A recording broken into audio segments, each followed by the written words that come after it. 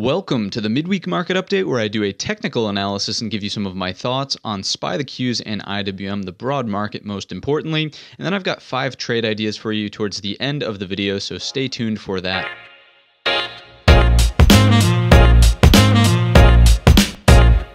Kicking off our S&P analysis with our sectors as always. So we always look at who's winning, who's losing, and where's our heaviest weight. Leading the pack today was the energy sector. We know they don't really make up a huge portion of the S&P itself. And the same goes for utilities down here to the downside, down about 1.17%. Not a whole lot to write home about there, but what's most interesting really is where our heaviest weight is, right? So XLK being the heaviest tech sector there, up about 1.5%, and then XLF after them, up just shy of 2% today. So I think there is significant risk at this point that the XLF does start to see some pullback, which could impact what happens in the S&Ps. Let's go ahead and just look at those charts for a moment, starting with the heaviest weight in XLK for tech. We know that we've already seen the pullback here, and we're just now starting to see a rebound out of that 50 SMA. You could argue that there's also some sort of trendline support in here as well. So tech, it really needs to pick up the slack if, and again, this is if, and I think something that is likely going to happen here, XLF starts to take a breather. We talked about this in last week's video. We have not seen any real meaningful pullback here in the financials, and there's a few things pointing to the fact that we could see, again, a little bit of a pullback, and if that happens, in order for the S&Ps to stay green, the XLK needs to pick up the slack there and have, another impressive day. Otherwise, if those two sectors are divergent, meaning they're not in sync, then I think we just see another flat day here in the S&Ps, and after the range that we've seen, really, I would not be surprised to just see things kind of cool off, maybe a little bit of an inside bar here form into Thursday and Friday. Maybe we see a little bit of a cooling off sideways effect before, the week wraps up. So a reason why I think the XLF and financials may pull back, and I don't really oftentimes get into the nitty-gritty behind the scenes here, but if we take a look at the 10-year note, right, this is something that we need to at least look at, right? Check out this massive gap down, and we have a hammer candle that's formed, right? So when the interest rates are low, it causes more people to borrow, therefore the banks benefit from that. So as these rates have gone lower, the financials have gone up, right? It makes sense. But based on our technicals here, when we see a gap down with a hammer candle like this, after a pretty aggressive sell side move, it wouldn't be, surprising to at least see rates float a little bit higher here, which is again why I think financials could be at risk for a little bit more of a pullback, right? Not only is the XLF chart starting to get overextended, as we just saw on the 10-year note, that chart is starting to get a little overextended to the downside, actually. So those two things have me at least watching XLF a little bit more closely for some sort of pullback here. Now, all that being said, let's take a look at some of these targets here in the S&P and talk about the action that we actually saw, right? So on Tuesday, we've talked about this in the past. Whenever we see an aggressive move to the downside and it gets bought up immediately, that's characteristic of a liquidation break, meaning that short-term sellers should be out of this market, right? And we saw that with a follow-through day here on Wednesday. Now, we're trading back up at the top of this range, and again, I wouldn't be surprised if we see a little bit of a resting bar, an inside bar here after traveling in the S&Ps, what is from 381 all the way back up to 392. So over a $10 range here in the S&Ps in a matter of 2 days. Pretty intense stuff, right? If we check in on volume, obviously they bought the dip with some pretty serious size, whether or not it was short covering or serious buying. We'll check out the internals in just a moment to talk about it. But there's good volume here, right? So people are definitely wanting to participate at these prices. In terms of levels, we do have the balance area highs here at the 392.38. If it breaks, I would be watching for all-time highs, honestly, because this happened on a holiday session, a shortened session, and we pretty much faded off of those highs all the time. I would be watching again for blue sky territories here. To the downside, if we pull back at this point, I probably would just be looking out for the balance area lows again, closer to that 387.50 mark, and that's because if we just look at this objectively for a moment with our Fibonacci's and go from low of the move to the high of the move of about where we're sitting right now, again, that's that 38.2. That's the healthy pullback area that you really want to see hold on any sort of, again, meaningful pullbacks there. So let's flip over to our internal screen now, and we'll talk about this. If you're not familiar with this screen, get familiar with it. I have a link link up here in the top right. Check that video out. I explain everything that's going on here. For now, what I really want to focus on is today's activity in the internals, because we did not open on a serious gap this morning, meaning the internals were not skewed in any way, because we know they read from the close. They weren't skewed at any point in the day as reading more bullish or more bearish than they should have. They had a fair open, and from there, the rest is history. I mean, look at this volume read here, clearly cracking up just shy of that, what was that, 500 million mark. So very good volume on the day, steady increase to the upside. Our breaths here were pretty solid all day, right? Staying around 3 to 2.5 positive all day, which is just an absolutely phenomenal read. In terms of our advanced decliners, again, pulled back a little bit into that zero line with very fair open, and then moved right away back to over 1,000. So in my estimation, all good here and very solid buying activity in terms of what our internals are telling us. And the same goes for the tick, right? All we have to do in this instance is look down here at the cumulative build. I mean, absolutely massive. By 12 o'clock, we always talk about the fact that if it's around or above that 2,000 mark, you definitely are going to have a trending day on your hands. And that's exactly what we saw today in the ES. So in the internals, and again, the activity in the internals that we saw all day today were indicative of stronger buying, not necessarily emotional buying. I mean, we always talk about that plus 800 to plus 1,000 tick being very emotional. It was controlled, right? It was controlled all day, very controlled buying. I want to expand this for just a moment to talk about some more nitpicky targets here in the ES, specifically around this 3930 level, right? We pretty much came to this area, and this is where we stopped on the day. So again, I wouldn't be surprised to see a little bit of pullback or sideways action into the rest of the week. If we do go higher, keep in mind that the prior all-time high, or the all-time high essentially, was set in a pre-market session, which generally does not tend to hold as the all-time high of a given move, right? We've talked about that in the past as well. Let's flip over to our market profile and briefly talk about what's going on here. I think, again, I'm leaving this zoomed out so you can see there was the prior balance area. Now we're back inside of it and at the upper end. We sort of visualize that on the SPY daily chart, but for now, let's actually look at what the profile tells us in terms of our structure, right? Our market structure.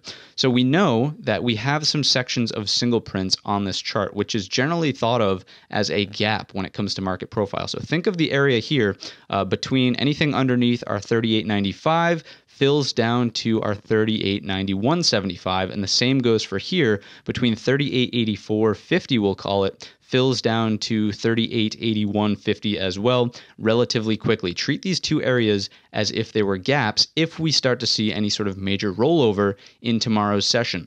But what I want to point out here, and what is probably the most bullish thing I can say about this chart, is the fact that if we look at value here and if we look at value today, it was quite clearly breakaway to the upside. The next thing that we always look at is the point of control, the green line where the fairest price to do business is, and that's pretty much at the highs of the session. So that's a bullish signal as well. And then the last takeaway here on our market profile charts is, of course, the poor high that has formed up at the top. If you're not familiar with what that means, it simply is the fact that when we have letters stacking sideways up here, the auction did not end properly. That means there are people trapped up here still looking for some upside activity. So there's two ways you can play it. One, the market needs to repair the structure and those longs need to get paid, so we see some upside continuation. The second way is, well, those longs are now stuck at poor trade location, and if we start to trade below some of key structure in here when the market opens on Thursday, we'll call it, if we start to maybe trade below the point of control or below an overnight session reference, those people will have to liquidate their positions, therefore forcing prices lower.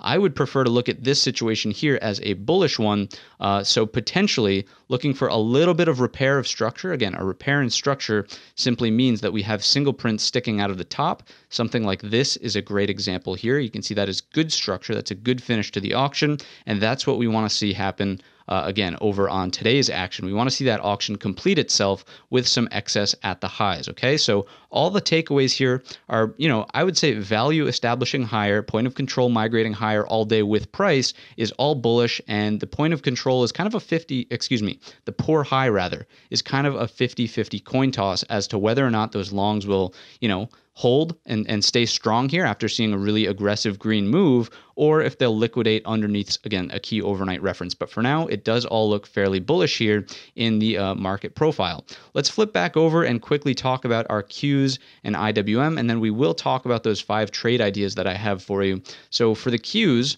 right? Obviously, we repaired this gap. I'll fix that for the weekly watch list video. We defended the 50 SMA, and we're back inside of the trend channel now. We know that tech is a little bit softer, a little bit weaker, so we will have to battle back up through some of these key reference points. I'm going to get rid of the channel. I'm going to, let's see, I guess I'll just remove it for now.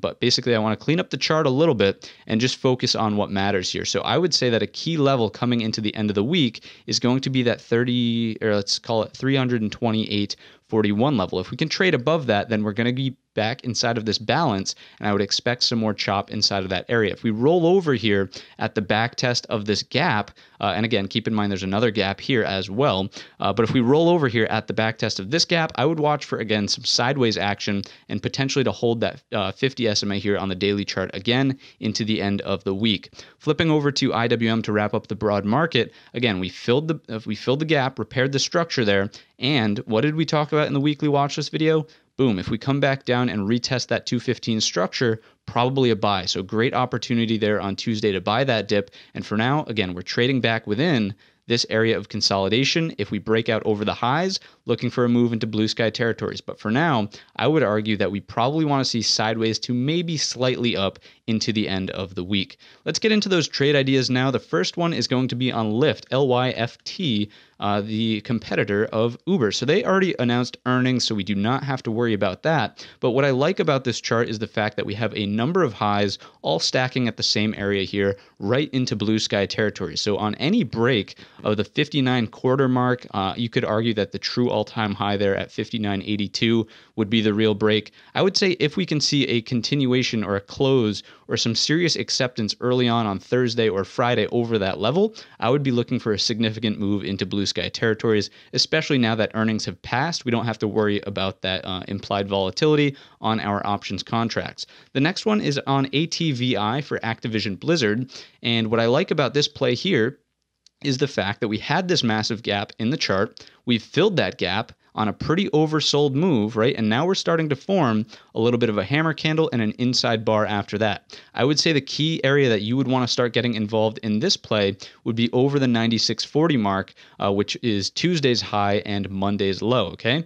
And the next one, and again, remember that the gap has filled now. That was a good play here. This is looking for a gap fill reversal, okay? Next up after Activision Blizzard is 5 for 5 below, FIVE if I could spell. And what I like about this one, again, look at this trend before I zoom in here. Okay, very strong daily uptrend. We came into the 50 SMA, and now we're forming a pressure cooker top here around the 196.50 mark. I would say if we can clear some of these wicks, then it's, again, off to the races into blue sky territories here on 5 below. The daily uptrend is so strong. We did not form, right? It would be a different story here if we had a high and then a lower high form, and now we were retesting. But no, the case is that we had a high, we had another high, equal highs, and now we're retesting that after forming a new higher low, okay? So everything here points to a potential breakout over that 196.40. The next two plays are on HOG for Harley Davidson. What I like about this one is the fact that we're breaking out of this area of consolidation right here. This is like a day one breakout, and we're moving into a gap in the chart. So there should be very little resistance in here. Your target is going to be just around the lows of these wicks. I'd call it right around 39.25 to be safe. Call it $39 if you want to kind of front run that a little bit. The key here will be opening above or potentially moving above that daily 50 SMA to see this up move continue. And then the next one is also a gap fill play on IBM, International Business Machine. And if we zoom in, again, the trend here isn't as nice as what we saw on HOG, but here's your gap. Oops, if we grab the right tool, here's your gap. And we're just barely starting to trade up against the lower end of that. So if we can clear some of these daily power lines, and by power lines, I just mean the 50 SMA, this area of resistance here, if we can trade into that gap, I mean, that's a pretty significant move, right? From 124 up to about 130 for the full gap fill. Again, maybe you get a piece of it, maybe it does a partial gap fill. Even if it goes 50%, that's a nice move here and a potential play in IBM, not IWM. So with that, I'm going to wrap the video up. I hope you learned something from today's little analysis here of the broad market, and you can watch these 5 plays into the end of the week. With that, I hope to see you all at the weekly watch list video coming out this Sunday.